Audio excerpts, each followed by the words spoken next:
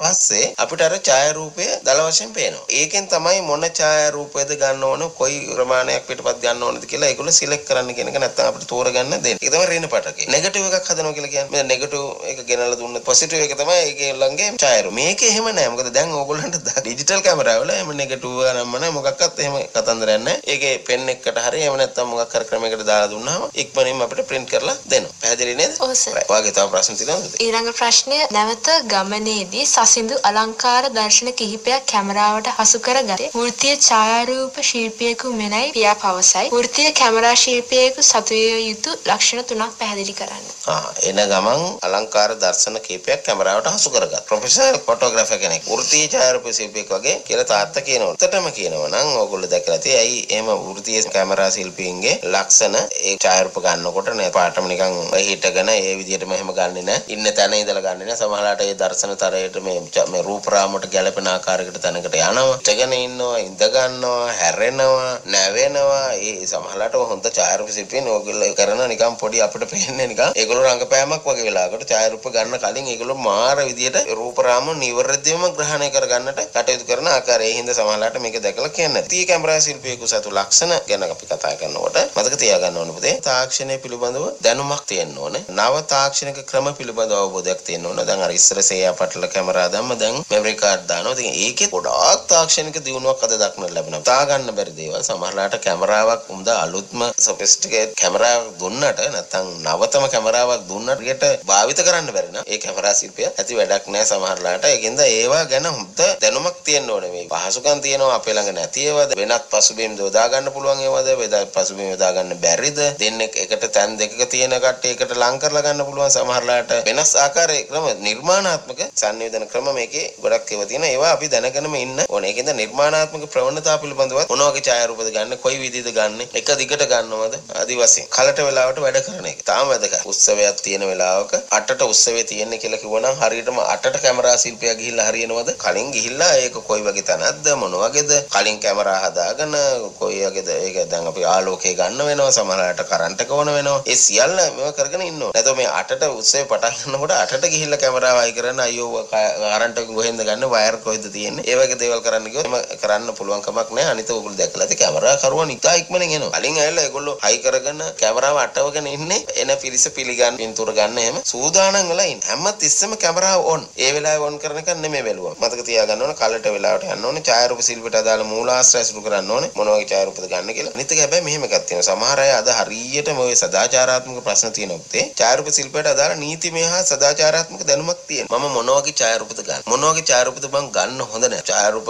ශිල්පීන් වෙඩින් වලදී කොච්චර ඡායාරූප සහ වීඩියෝ කරන ඒවා දිහා දැක්කහම මනාලියන්ට එදින කන හැටි පෙන්වන්න විතරයි තියෙන්නේ. ඡායාරූපයට පෙනී සිටිනවා. හැබැයි කන්න වෙලාවක් බඩගින්නේ තමයි ඉන්නේ හවස් වෙනකොට හරිම අමාරු. ඕන්නම් බීම එකක් දෙකක් බීලා. එච්චර තමයි. ඉතින් ඒක එච්චර හොඳ සදාචාරාත්මක පැත්තකුත් නෙමෙයි. හැබැයි සමහරලාට අපි සැලසුම් කරනකොට මතක තියාගන්න. ඕගොල්ලන්ගේ මේ අහගෙන ඉන්න දූල පුතාලත් ඕගොල්ලන්ගේ විවාහයේ සැලසුම් කරනකොට කනබොන දේවල් ගැනත් ඒවා හිතලා තියෙන්න ඕනේ. ඡායාරූප ශිල්පීන්ට කොයි වගේද මොන වගේ අවස්ථාවකද ඒක කොයි වගේ වෙලාවක ඕගොල්ලෝ රෙස් කරනවද කියලා දැන් ඉතින් හිතලා තියන්න. කමක් නැහැ. හොඳයි. නිර්මාණාත්මක ක්‍රම ශිල්ප අනුගමනය කරමින් මේ ඡායාරූප ගන්න ඕනේ. වෘත්තීය ඡායාරූප ශිල්පියෙකු තුල තිබිය යුතු ලක්ෂණ හැටියට අපිට කතා කරන්න. ඒකේ තවත් ප්‍රශ්න තියෙනවද? ඔහුගේ පියා සිනමා ශාස්ත්‍රයේ සුප්‍රසිද්ධ නිශ්චල කැමරාකරුවෙකි. සිනමා කර්මාන්තයේ නිශ්චල ඡායාරූපකරණයේ අවශ්‍යතාව උදාහරණ දෙකක් ඇසුරින් පෙන්වා දෙන්න. රූපවාහිනී සිනමා වල ඡායාරූප භාවිත කරන අවස්ථාවන් ගත්තා. ඒක වැඩිපුරත් අපි කතා කරා. උදාහරණ ඇසුරින් මම හිතවල උදාහරණ යොදාගෙන කියන්න පුළුවන්. ලක්ෂ්මී පෙරලා ගත්තේ ඒ ටික කියවන්න වෙන්නේ නැති. ඒ ටික එහෙනම් අපි කලින් කතා කරපු නිසා නැත්තම් ඒ ටික මතක් කරගන්න පුළුවන් ඇති කියලා අපි හිතමු. කවකටත් අපි මේක අහගෙන ඉන්න අයට වැදගත් වෙයි ආපහු කිව්වා. රූගත කිරීමේදී පාත්‍ර වර්ගයාගේ සහ දර්ශන තලවල අංශ රචනා සහ වස්ත්‍රාභරණ යනාදී අඛණ්ඩතාවය පවත්වා ගැනීම සඳහා භාවිතා කරනවා. සිනමා කර්මාන්තයේදී නියැලෙන ශිල්පීන්ගේ දත්ත හා තොරතුරු සම්පාදනය සඳහා ජනප්‍රියතාවය ගොඩනැංවීම හා සිහිවටනක් ලෙස තබා ගැනීමට දැන්වීම ප්‍රචාරණය පත්‍රිකා පුවරු පින්තූර සඳහා යනාදී ප්‍රචාරණයන් සඳහා භාවිතා කරනවා. සිනමා හා රූපවාහිනී විචාර ග්‍රන්ථ සංගාරා සමරු කලාප ඇතුළු සාහිත්‍ය කෘතිවලට ඇතුළු කිරීම සඳහා යොදා ගන්නවා.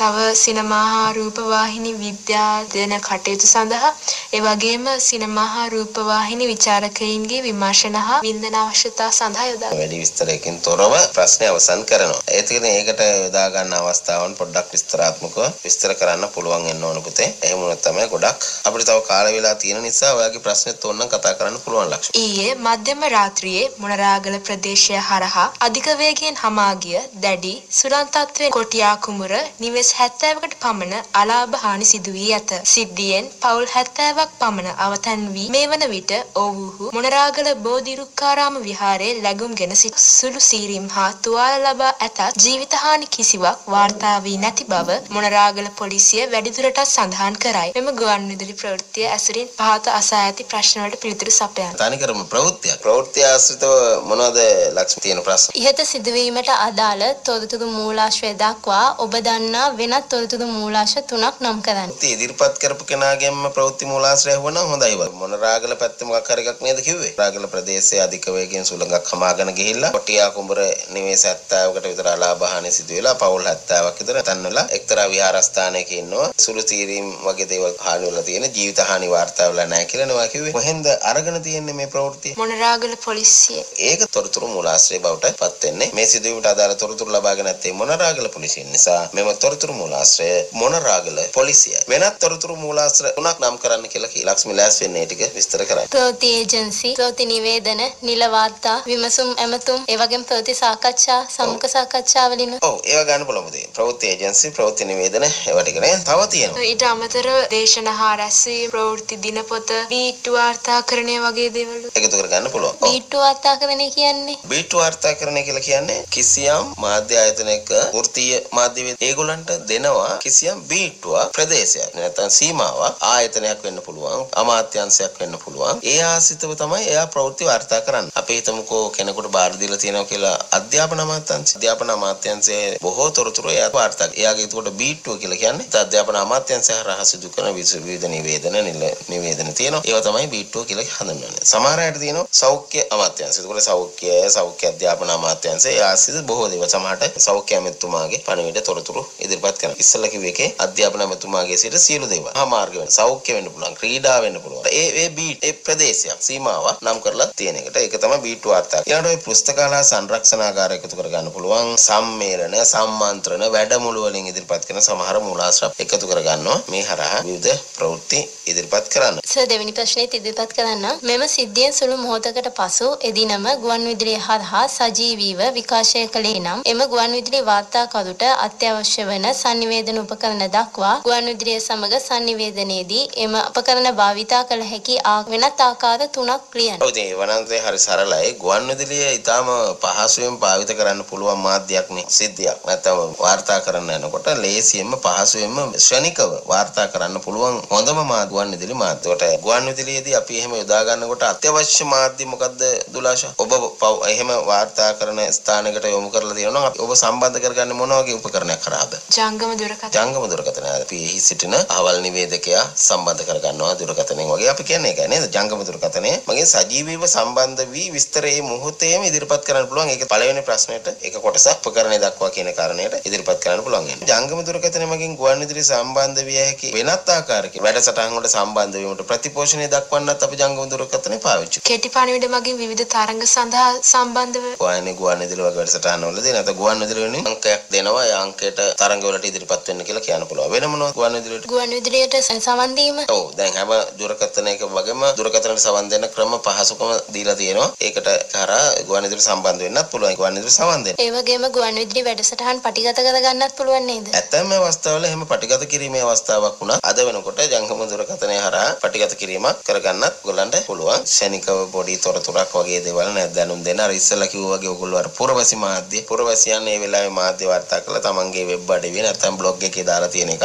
යොමු කරන්න පුළුවන් අවස්ථාවක්. ඒ කියන්නේ සාර්ථක නොවුනත් එක්තරා දුරකට ශනිකව හසුවෙන් සමහරලාට ජංගම දුරකථනය හරහා හඬපටයක් මේකට එකතු කරගන්න පුළුවන්. ඒක හොඳ අවස්ථාවක්. ඔයගේ ප්‍රශ්න ගොඩක් ඒවට අපි අද උත්තර දුන්නා ලක්ෂ්ලාෂා. ස්තුතියි. අනිත් අය වෙනුව ඔයගොල්ලෝ ප්‍රශ්න ඇහුවට නිශ්චල චාරුපකරණයට අදාළ මගේ දූල පුතාලට ගොඩක් විස්තර ලැබුණා. අදට අපි උගෙන් ළඟින් සමු ගන්නවා. අපි ලබන දවසේ තවත් කොටසකින් සම්බන්ධ වෙමු. අයුබෝවන් දුවේ පුතේ. ආයුබෝවන් සර්. මාධ්‍ය අධ්‍යයනයේ විෂය පිළිබඳ ගුරු උපදේශක ඒ නානායක්කාර මහතා. නිෂ්පාදනය කළේ සුභාෂිනී සුබසේන.